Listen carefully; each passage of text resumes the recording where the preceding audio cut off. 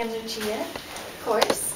My name's Emily, and I work here at the Art Center, and I just wanted to kind of introduce the two of these ladies and introduce you all to the gallery and the exhibit, and thank them for their work, of course, their amazing artwork, and their time and their talents. And especially because we've had the pleasure of hosting one of their exhibits in the past.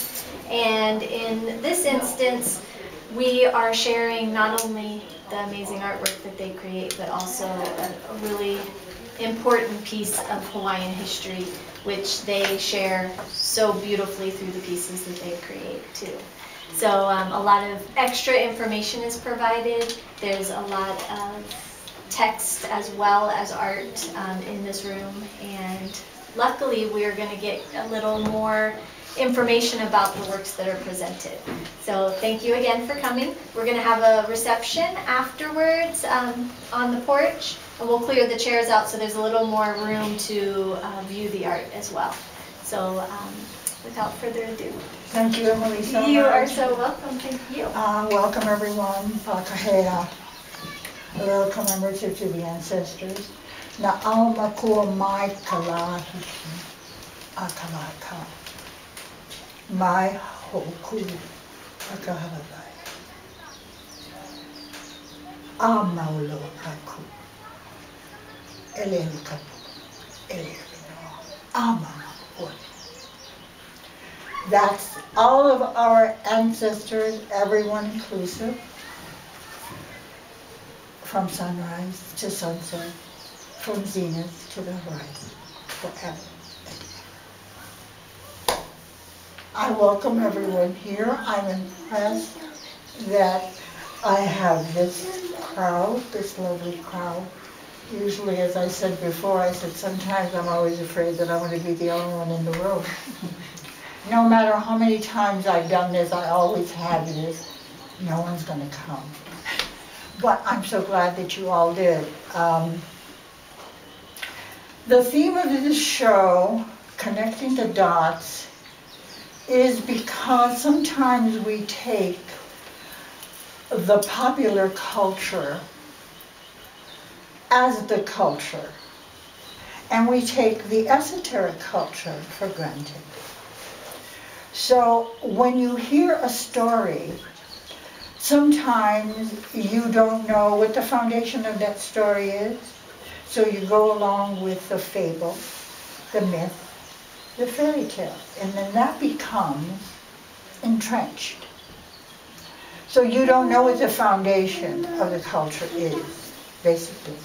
So when you see the overall theme are the yellow printouts. That's the theme of the show. It defines one very significant event in history. The red dots are to define the art piece itself. It is up to you then to connect it to whatever other thing that there is in the room. I was going to have ribbons, but then I thought, oh my God, we'd have the ribbons crisscrossing. That would be chaotic. So we did away with the ribbons. So the theme of the show is connecting the dots. It was originally going to be called The Last Truth, because it deals with something that happened in 1819 that changed the course of history for the Hawaiians forever.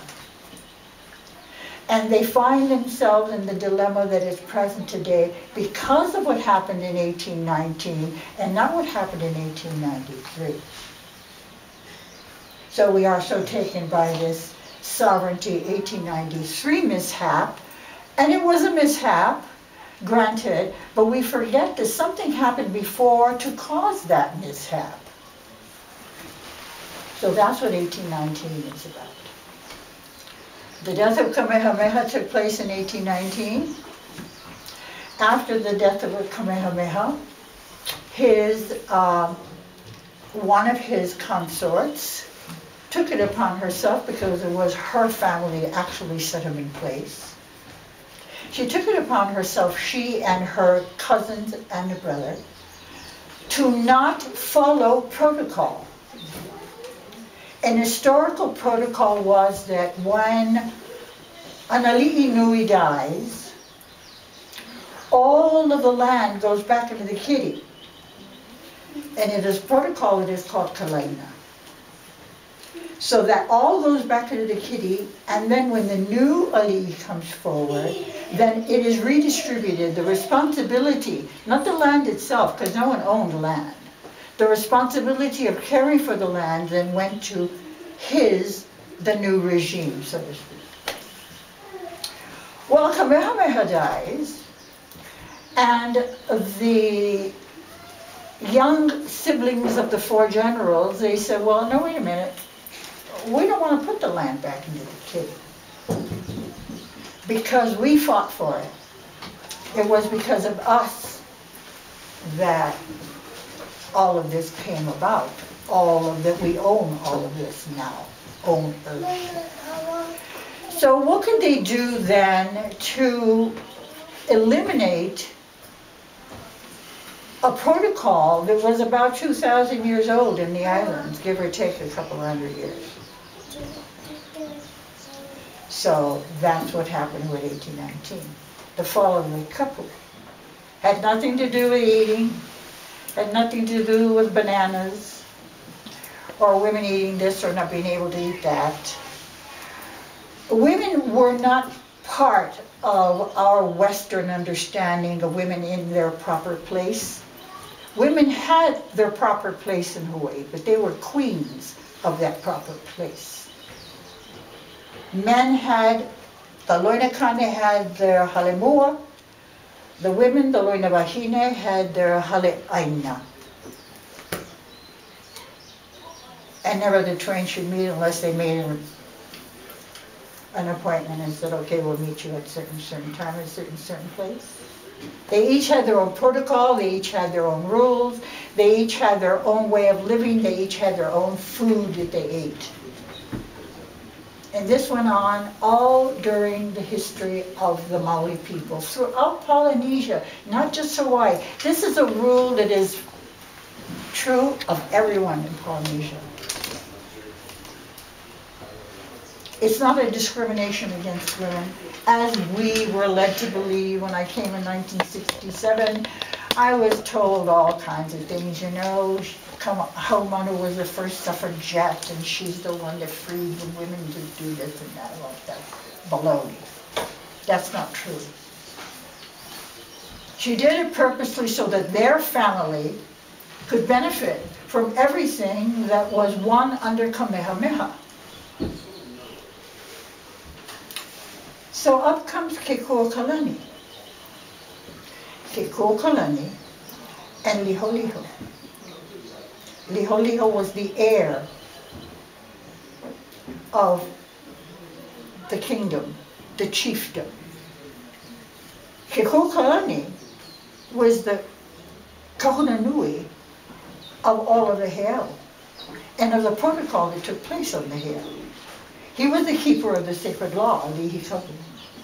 So now they're going to do this. They're going to dismantle the chiefdom. They're going to dismantle the own government. Well, what's going to happen to his responsibility? He has to forgo it. So he was totally against it. He said, Kamehameha gave me this responsibility. How could I just then let it go? So there was a fracture, a break. This was the breakaway government now. They wanted to do away with Kekuaokalani. Kekuaokalani took himself away, but they weren't happy with it. They said, you know, as long as we have this troublemaker in our midst, we're not going to get what we want to get. It's not going to work for us. So this is why we have today the Battle of Kuamo'o. Who's ever been to Kuamo'o? Raise hands. Been to Kuamo'o? Who's from here? Who lives here on the island? All of you. You should all go see Kuamo'o. because Kuamo'o is the most, for me, the most sacred place on this island, because of what went on there and what it stands for and stood for. I mentioned about when I came in '67 a lot because history has changed, the perception of Hawaiian history has changed so much since then. People like Kekuaokalani, Kaiana, and others like those too were not spoken about favorably. Kaiana was a traitor, and so was Kekuaokalani because he did not follow what was demanded of him by Ahumano Kalani Moku Heva Heva Nu. So he was considered going against them, so therefore he was not favorably looked upon. So the history at that time was very popular and written from the Kamehameha perspective, because in the end, with this manipulation fostered by Ka'ahumanu, who wound up with everything? Bishop Estate. If you read the history, you see how that land then trickled down and how she manipulated, even to the point of manipulating the relationships and marriages between her family. And not only manipulating the marriages, but manipulating on who got it if you had more than one child. Until they finally all wound up with Ruth. Ruth then gives it to Pauahi. And you know, the history is written from then on. And that's what was told from the beginning of time that I can remember. It's like, and then you know, well, Kekuaokalani was like, well, I like this guy. Why do I like this guy? Why do I like Kaiana? I never went for the popular theory of them being traitors. That's what they were called, traitors. So I said, well, let me research and find out for myself if they were indeed traitors. And then when you read the other side and you read all of the details, you realize, well, he wasn't a traitor. He was actually fighting for what he, not only he believed in, but what his people had believed in for hundreds and hundreds of years. That was their protocol.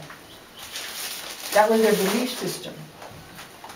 And they were going to throw it away because this faction wanted it all for themselves, because they fought for it. Now these words are written. I'm not making them up. This history is written. And you're not going to find it in one book. Believe me, you're going to find it in dozens and dozens and dozens of books. But then you finally come to the consensus and realize, oh, wait a minute, the great wrong has been done here. Because now look at the problem they have. Look what happened in 1893. Do you think that if 1819 didn't happen, do you think we would have 1893? I don't think so.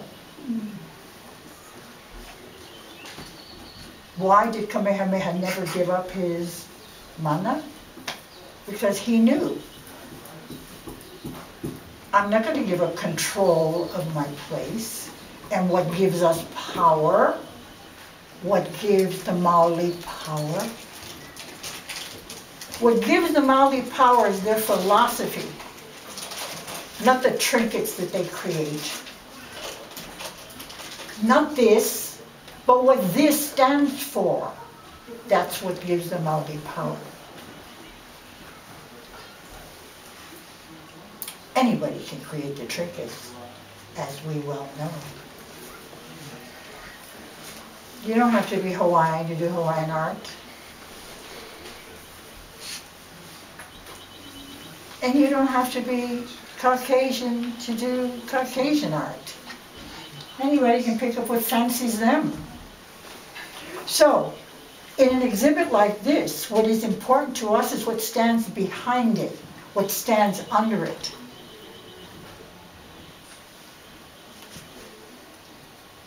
Standing firmly on the shoulders of our ancestors. And don't think that applies to Hawaiians alone. It applies to all of us. I am 100% Sicilian. I'm not Hawaiian. And I'm not Hawaiian at heart either. When I was really young, that everyone tried to give me a Hawaiian name. Oh, you're so Hawaiian at heart. You're this, Kalani, whatever. You're Kekuaokalani. You're this and that and whatever have you. It's like, no, I'm not. I'm just Lucia Rosalia Daralio. That's my name. That's what I was born with. The fact that I studied this culture is because I made a Hawaiian child. So I had to know, what is she about? Because I am a firm believer of inheriting and being part and parcel of all of those who came before. We can't, now with the DNA thing going on, we all know this, don't we? We are part and parcel of all who came before, and not just the blue eyes and the dark hair or the blonde hair, but now they're finding traits that we inherit from our ancestors as well. Not only physical traits, but emotional traits. So this is what the Hawaiians always knew. They believed this was part of their belief system. Akua doesn't mean God, you know, Akua, capital A, equals God with a capital G. It does not mean that. Akua is all of those who come from the back. All of those who come before me were celebrated. So when I started with the now makua, my kalahihiakala kau, my kaho kuhiakarai, that's Akua. Those ancestors that gave of their energy to create this place. So getting back to Kuamo'o, the Battle of Kuamo'o, they tried desperately to persuade Kekuaokalani to change his ways and to agree with them. He was adamant. He refused. So he said, why don't you just let me stay on my own? He went to Ka'awaloa. Let me stay on my own. I'll stay out of your way, you stay out of mine, and we'll be fine. But they knew that no, because he was popular with Kapoe, with the people, that they were going to have a problem.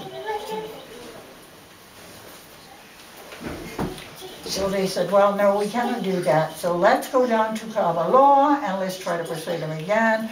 Well, a fracas ensued, and he finally had a talk with his mate, Manono, and said, what do you think? We will return with them, but I'm not going to give up my place, my belief. So they set a trap. You come by way of you follow us by way of the ocean. So they said, no, we're going to take the overland trail. So they took the overland trail. They went by way of the ocean to Kona. And they get stuck at Kuamo'o, on the outside walls of Lekeleke. The first skirmish took place, and the day went to Kekuaokalani. The second skirmish took place, and the day didn't go to Kekuaokalani. In the back, I have one yellow sheet that tells you, it's taken from the diary of Marin. Don Paulo Marin. And he has day by day what transpired between Hawaii and Oahu. And you can see already that they were starting to arm themselves. Guns, gunpowder, cannons. Kalaniboku and them would go to Oahu with their ships and bring back all of this stuff. And you're wondering, well, if they're negotiating during this time, why are they doing this? Was my thought. Not that anyone else brought it up, but to me it was like, this is during the time, this is November and December. The battle took place December the 30th. So already they're already planning to have a battle not at Kuamo'o, but to have a battle where they would need guns and ammunition and cannon. So that second day was that. It was a disaster. So they left then. They tried to run away, and if you go, Natalie's photos are perfect. This is the ridge. We wondered, why the hell would they pitch a battle there? Because that is the most unfriendliest plot of land. My son went there with his dad, and they wore rubber slippers. By the time they got to the cairns in the back, the rubber slippers were like gone, and they could barely walk back. It is a very rough place, so you wonder, why would you choose to fight there? Well, they didn't choose to fight there. They were running away. They wanted to get beyond to the next valley. But there they got stuck, and there 400 people died. I think only one escaped, hid under one of the outcroppings. Kalani Moku gave the message that no one was supposed to be taken off the battlefield. They were going to be left to the carrion. They were going to be left to be plucked by the birds and whatever, and to rot. But it is known that during the night they came and took the bodies of Manono and Kekuaokalani, and perhaps others too, because there were a lot of great chiefs that died in that battle as well, besides all of the kahuna that went along with Kekuaokalani. So we know that his bones were taken, and they were ceremonially, they have a wonderful ceremony that they do, that where they bake the body in a shallow oven, in a shallow imu, and they remove all of the flesh.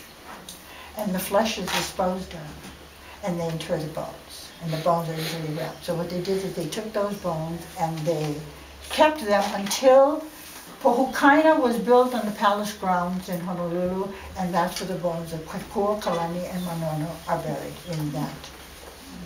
in that, there's a wrought iron fence around it, in that mound. I don't know what's under there, and I actually don't know if they did any study of what's under there. Were all the bodies removed? I have no idea, and there's no word about that. There could be, because much of this has been refurbished, the walls put up again, and they also fixed that sign, that god-awful sign in the front that just about killed me. No, it's still awful. Yeah, well, still, I mean, they made some concessions. Yeah. Remember, he's Kamehameha Estates, Bishop Estates. So, you know, the history is written by the victor, as we all know, not only this history, but every other history in the world. And it's only now that we can go back and do some investigation for ourselves and say, well, okay, did it really go that way? Did Washington really have wooden teeth? Well, now we know he didn't. It was just the structure on the bottom, but the teeth were from slaves. So, see, when you do these kinds of researches, you find the truth of what actually happened, what actually took place. We usually don't do shows that are specifically on one theme alone.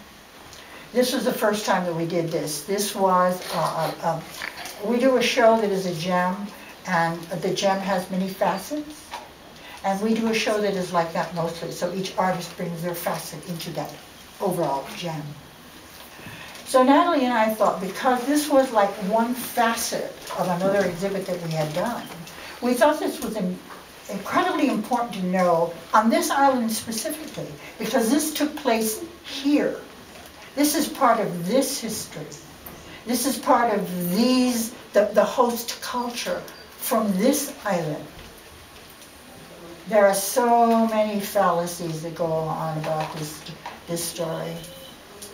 Kamehameha Schools gave a play a couple of years ago about Kuamo'o, Kekuaokalani, Manono, Ka'ahumanu. I didn't go because already my dad was up, and it's like I read the script, and I was like appalled. First place to treat it so lightly. This isn't something you treat lightly because it changed the course of history. How do you treat it lightly? Secondly, introducing things that are fallacies. There's a little thing going on between Kekuaokalani and Kuamo'o where they're singing this song about the banana, and they're going to eat the banana because they weren't allowed to eat the banana. And it's like, what? There are 70-something varieties of bananas that grew on these islands. They couldn't eat one because it was dedicated to Kuamo'o. So do you think they were at a loss? Do you think that they really craved eating bananas if they could eat the other 75? No, it's silly. So many silly things are introduced and they stay there. They stay there. They stay there. They're being printed in brochures. Teachers are teaching them in school. We taught at Kianala for 3 years. You can't believe what came out of the mouths of those kids. What? Obviously the teacher isn't doing her job. Or they're just reading their one curriculum and just not bothering to go anyplace else. I've got hundreds of books in my house. Hundreds and hundreds. And I've given hundreds and hundreds away. You have to know. If you are here because you love this place, and you're not Hawaiian, you have to know about this place. No matter where you go in the world. Puerto Rico, Cuba, Greece. Don't you want to learn about the place that you all of a sudden are in love with? It always amazed me that we are in this magnificent place filled with mana. People from all over the world live here now. And so few of them know what the hell went on here. They're just satisfied in living here because it's beautiful and the weather is lovely. And it's beautiful and the weather is lovely. They don't rub shoulders with the local people. They forget local people. They don't rub shoulders with the Hawaiians. When we started Halenoa is an art consortium that we started in 1976. And I made a differentiation between local, Hawaiian, and Haole. And we had all three in our show. We had many shows. I've mounted over 200 exhibits over the last 40 years. Traveled to the mainland, traveled to Europe.